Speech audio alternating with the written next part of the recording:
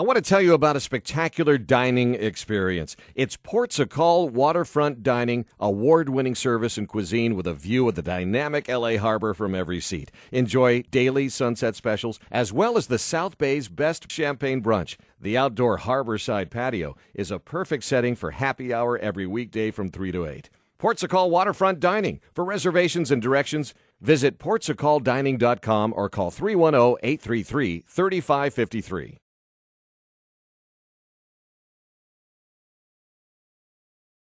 I should say welcome, and I am Thrashpie, your favorite guy. This is the alternative coverage to the first of probably many Republican debates. That's Chris Wallace. He's working for us there at the convention. He'll report in later. Thanks, Chris. Good work. Good work, pal. Don't stage the news. Yeah, so there they are. Where's the Donald? Ah, there he is. Look for the hair. Can find him. Because the rest of them you couldn't pick out of a friggin' police lineup. You really couldn't. Except for Jeb. He looks like he belongs at Comic-Con. I honest to God, bless his heart, he just doesn't have it. I don't get it. It is 9 p.m. on the East Coast, and the moment of truth has arrived. Welcome to the first debate night of the 2016 presidential campaign, live from Quicken Loans Arena in Cleveland, Ohio. Mr. Trump, one of the things people love about you is you speak your mind and you don't use a politician's filter. However, that is not without its downsides, in particular when it comes to women. Nope. You've called women you don't like fat pigs, dogs, slobs, and disgusting animals. Oh, God. Your Twitter account... Only Rosie O'Donnell. Oh. No, it wasn't. Oh.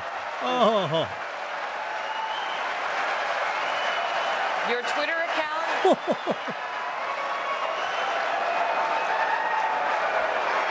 Thank you. No, thank you. It was well beyond Rosie O'Donnell. Yes, I'm sure it was. Your Twitter account has several disparaging comments about women's looks. You once told a contestant on Celebrity Apprentice it would be a pretty picture to see her on her knees. Oh. Does that sound to you like the temperament of a man we should elect as president? And how will you answer the charge from Hillary Clinton, who is likely to be the Democratic nominee, that you are part of the war on women? I think the big problem this country has is being politically correct. It's a winner. I've been challenged by so many people, and I don't frankly have time for total political correctness. And to be honest with you, this country doesn't have time either. This country is in big trouble. We don't win anymore. We lose to China. We lose to Mexico, both in trade and at the border. We lose to everybody. And frankly, what I say, and oftentimes it's fun, it's kidding, we have a good time, what I say is what I say. And honestly, Megan, if you don't like it, I'm sorry. I've been very nice to you, although I could probably maybe not be based on the way you have treated me, but I wouldn't do that. But you know what? There's the Trump we love. We need strength, we need energy, we need quickness, and we need brain in this country to turn it around. That I can tell you right now. You're fired. Governor Christie, you have said that Senator Paul's opposition to the NSA's collection of phone records has made the United States weaker and more vulnerable, even going so far as to say that he should be called before Congress to answer for it if we should be hit by another terrorist attack. Do you really believe you can assign blame to Senator Paul just for opposing the bulk collection of people's phone records in the event of a terrorist attack? Yes, I do. And I'll tell you why. Because I'm the only person on this stage who's actually filed applications under the Patriot Act, who have gone before the the Foreign Intelligence Service Court, who has prosecuted and investigated and jailed terrorists in this country after September 11th.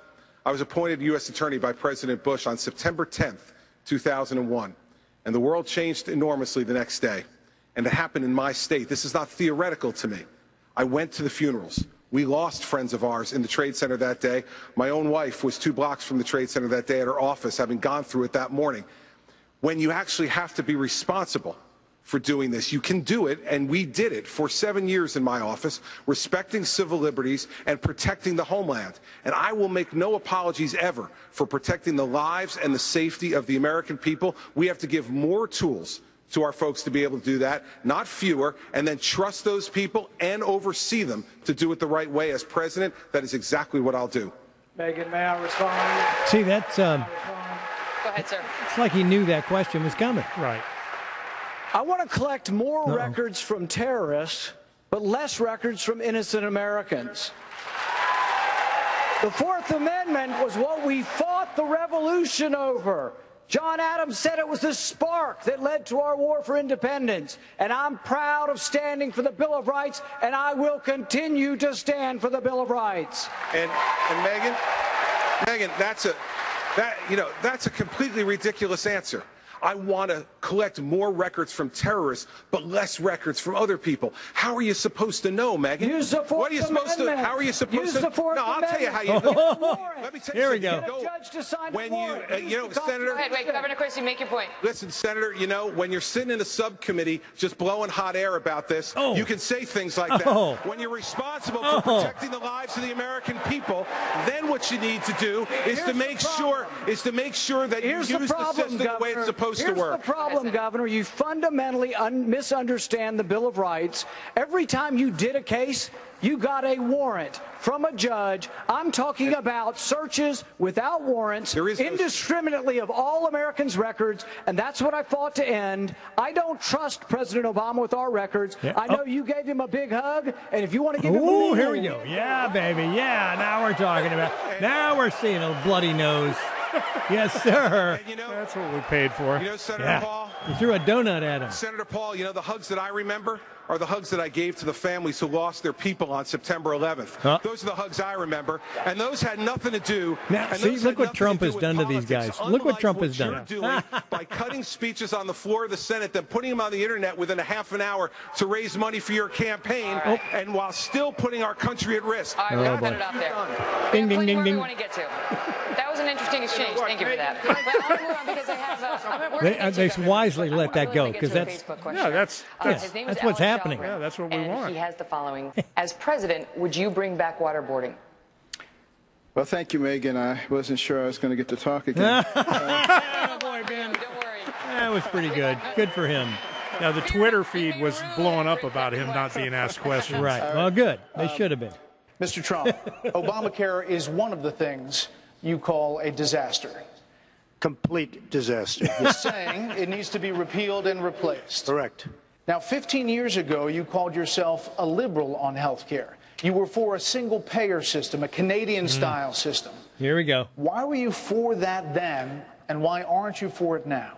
First of all, I'd like to just go back to one. In July of 2004, I came out strongly against the war with Iraq because it was going to destabilize the Middle East, and I'm the only one on the stage that knew that and had the vision to say it, and that's exactly what happened. The Middle East became totally destabilized. So I just want to say, as far as single payer, it works in Canada. It works incredibly well in Scotland. It could have worked in a different age, which is the age you're talking about here.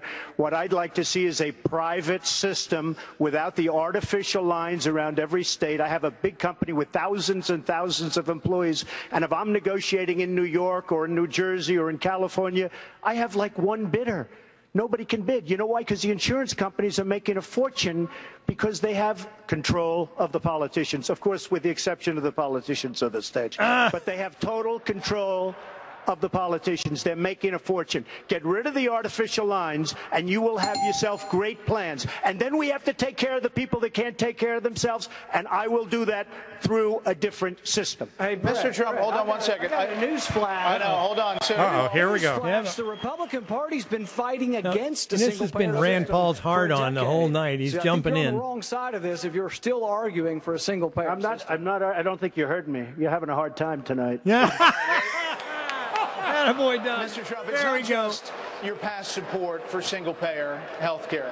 You've also supported a host of other liberal policies. You've also donated to several Democratic candidates, Hillary Clinton included, Nancy Pelosi. You explained away those donations, saying you did that to get business-related favors. And you said recently, quote, when you give, they do whatever the hell you want them to do. You better believe it. So what specifically did they do? There we go. If I ask them, if I need them, you know, most of the people on this stage I've given to, just so you understand. A lot of money. Not me. Not me. But you're welcome to give me a check, Donald, if you'd like. Many of them. Actually, to be clear, That's he right. supported Not- Charlie Crist. Not Mike. Gave Charlie But I have. Donald, if you end I your have campaign, I hope you will give to me. Good. Okay. Sounds good. Sounds good to me, Governor. I will tell you that our system is broken. I give to many people. Before 2 months ago, I was a businessman. I give to everybody. When they call, I give. And you know what? When I need something from them, 2 years later, 3 years later, I call them. They are there for me. So what'd and you that's get? a broken system. So what did you get from Hillary Clinton and Nancy Pelosi? Well, I'll tell you what. With Hillary Clinton, I said, be at my wedding, and she came to my wedding. You know why? She had no choice because I gave. Now, each candidate will make a closing statement. You'll all have 30 seconds to make a closing statement for this debate. We'll start. Trump can't with close Ohio in 30 Governor seconds. John Kasich. What, you know, tonight we hear about what people want to do. I want to tell you what I've done. I was a member of the Armed Services Committee for 18 years. I spent a big chunk of my life studying national security issues and our role in the world. Number two, I was the chairman of the House Budget Committee and one of the chief architects the last time we balanced the budget, and it was the first time we'd done it since man walked on the moon. We had a $5 trillion surplus and we cut taxes. I spent 10 years in the private sector actually learning how business works. This is starting to sound like a high school election, you know. Yeah. I'm going to put Coke gum machines in the, you know, in the gyms. I'm going to put a Coke machine on every floor. And the state is unified and people have hope again in Ohio. I was president of the Glee Club. I was, you know. Governor Great. Christie. Well, thank you, Megan. Listen, I was born into a middle-class family in New Jersey. Here we go.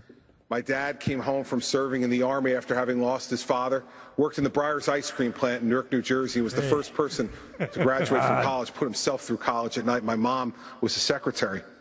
I was appointed United I guess States this stuff Attorney on works. September They 10th, all do it 2001. every time, And spent the next 7 and it years never of my ends. career You know, there's fighting never, you terrorism know, and putting I was a terrorists in jail. juvenile delinquent. I was, you know, I went to conservative, juvie for pro-life ripping, governor in a state where it's really stealing tough to be hubcaps, both. and In a state you know, I like was New banging Jersey my with lots of cousin's Democrats, sister, but and still we cut you know, I taxes, got we to sent balanced the. budgets. We fought Doesn't the happen. teachers union. I His used to do president has had pornography, weak but you know, leadership, I've which has led to bad changed, choices. and We gotta stop worrying now, about being you loved know, and start I'm worrying about governor of being New respected, Jersey, and that's exactly and how I'll everybody lead our loves country. me. God Almighty. Senator Paul, closing statement. I'm a different kind of Republican. Uh-oh. I've introduced a 5-year balanced budget. I've introduced the largest tax cut in our history. I stood for 10.5 hours on the Senate floor to defend your right to be left alone. But I've also gone to Chicago. I've gone to Detroit. I've been to Ferguson. I've been to Baltimore because I want our party to be bigger, better, and bolder. And I'm the only one that leads Hillary Clinton. I'm the only in one. 5 states that were Drink won by up. President I'm Obama. empty, too. I'm a different kind of Republican.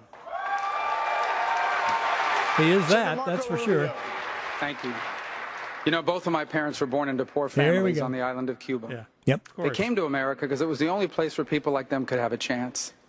Here in this country, they never made it big, but the very purpose of their life was to give us the chance My mom to do was all a the crack things they never whore. could. My father was a bartender. God. Just And the once, journey right? from the back of Just that bar once. to Just the one stage time you tonight, wanna hear a to real me, story. That's the essence of the American dream. Yeah. It's what makes our nation different.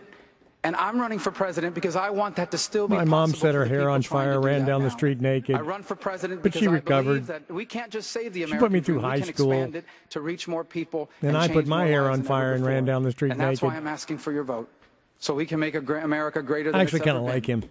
and make Actually. of this century a new American century. Wow. He's got the drama thing going there. That's good. He gets the award, goes Senator to. Ted Cruz. If I am elected president, let me tell you about my first day in office. Here we go. The first thing I intend to do is First to thing. rescind every Obamacare. illegal and unconstitutional executive action taken by Barack Obama. Ah, there we go. There, we're getting rid of that shit right The now. next thing I intend to do is instruct the Department of Justice to open an investigation into these videos and to prosecute Planned Parenthood for any criminal violations. The next thing I intend to do is instruct the Department of Justice and the IRS to start persecuting religious liberty. I then intend to cancel the Iran deal and finally move the U.S. Embassy. Man, he's got a big first day. Big first day. Big first day, man.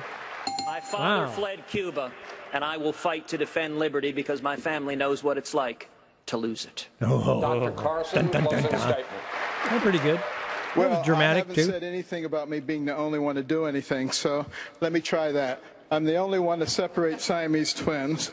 The only Attaboy. Good for him. I like him. I really do. The only one to operate on babies while they were still in the mother's womb. The only one to take out half of a brain, although you would think if you go to Washington that someone had beat me to it. Attaboy.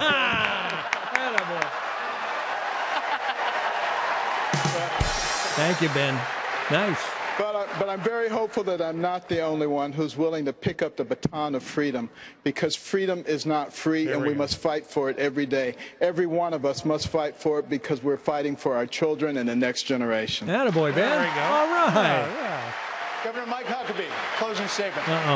Here we go. Ted Nugent. It seems like this election has been a whole lot about a person who's very high in the polls, but doesn't have a clue about how to govern. Ooh, here we go. A person who Trump is going to close last, I bet you. I hope and so. who could not lead. Big and finish. of course, I'm talking about Hillary Clinton. Oh, hey now. Attaboy, Mike. Attaboy. But you know, I think America is in trouble, but it's not beyond repair. But it's going to take leadership who sees the greatness of this country and who believes that once again we can be one nation under God. I'll be my best to do that, and thank you for your support. All right. Governor Scott Walker. Thanks. I'm a guy with a wife and 2 kids and a Harley. One article called me aggressively normal. I ran for governor because I was worried about my kids' future. Then I took on the big government union bosses, and we won. They tried to recall me, and we won. They targeted us again, and we won. We balanced the budget, cut taxes, and turned our state around with big, bold reforms. It wasn't too late for Wisconsin, and it's not too late for America. That's why I asked for your vote. Governor Bush, closing statement, sir. Here's what I believe. I believe we're at the verge of the greatest time to be alive in this world. But Washington is holding us back. How we tax, how we regulate. We're not embracing the energy revolution in our midst, a broken immigration system that has been politicized rather than turning it into an economic driver. We're not protecting and preserving our entitlement system or reforming for the next generation. All these things languish while we have politicians in Washington using these as wedge issues. Here's my commitment to you, because I did it as Florida. We can fix these things. We can grow economically and restore America's leadership in the world so that everybody has a chance to rise up. I humbly ask for your vote whenever you're going to get to vote, whenever the primary is. Thank you all very much. Mr. Trump. A little lost there, started improvising. Here we go. Our country is in serious trouble. We don't win anymore. We don't beat China in trade. We don't beat Japan with their millions and millions of cars coming into this country in trade. We can't beat Mexico at the border or in trade. We can't do anything right. Our military has to be strengthened. Our vets have to be taken care of. We have to end Obamacare, and we have to make our country great again, and I will do that. Thank you. Thank you. Gentlemen, thank you. Disappointing. Yeah, it kind of was. Yeah. That's it. You relieved? You were nervous before? They don't look relieved. They like, get me out of here. Thank you all very much. And that will do it for the first Republican primary debate night of the 2016 presidential race. Our thanks to the candidates, who will now be joined by their families. Now, come on, Megan, jump up on the table and shake it, baby. That's what I'm wanting. Starts in a moment. I'll be I dig her. She's actually pretty smart. You know, We're going to say hello to the candidates, but I have to say I'm somewhat disappointed. You know, you got to understand, these things are, what was that, 2 hours? It was a little over 2 hours. A little over 2 hours. They went over. And, you know, the way it worked was just kind of half-ass, I thought, you know. Yeah, it really was. I got to say that I thought Jeb Bush had a pretty strong appearance. I got to say that. Okay. And I will say, because I kind of ranked them here. I put Ted Cruz at 2 and tied at 2 with Huckabee. Now, they seemed unlikely, but they made their points real well. And they were very well rehearsed in the answers that they were going to give to the questions they obviously knew were coming, or at least the subjects. Well-schooled politicians. Yes, they are. So Yes. so that's fine. So experience counts in that regard. Gosh, I have Trump at 3, and only because I thought he had a couple of good jabs. Right. I have to say Chris Christie was a snooze. Pretty much. Scott Walker, who I think is a pretty impressive governor, but he just doesn't impress physically, or he's not presidential. No, he wasn't presidential in that. He didn't give a great performance. He's not a great performer. I do like Marco Rubio. I think he's probably still in a better position in the Senate. I just think that. And he's got time. And he's got time. He's looked like he's about 35, and he's a pretty young guy, right? I'm not sure of his age, but he's obviously the youngest of the bunch. Yeah, it looks like it. Yeah. And he's got a hot wife. So we'll move on to Rand Paul, who I thought, he had a couple of good moments, but overall, not really impressed. He stuck to his guns. He's like his dad. Those guys believe what they believe, and they don't change it. They don't. And I respect that more than I respect most of the other guys. Right. But I have to tell you that I was really impressed with Ben Carson. Now, I don't think he's going to be president. And again, not very presidential. No, not at all. But it's his presentation. But he is the one, to me, who is most in touch with the wisdom of what should be going on in our government, which I think wisdom was the foundation, of the whole constitutional process and all of that business. I think, grace, magnanimity, transcendent government, and the wisdom that I believe he has a better hold of than really any of the rest of them. Right. But like I say, again, he won't be president. So for Thrashpie Radio, T-Pie Digital, which, my future program, entertainment program, is going to run under the title of, I thank you for your patience if you've stayed with us through the whole time, which I kind of doubt. But I barely stayed. Yeah, me too. So, but at any rate, congratulations to, the clown college that performed tonight.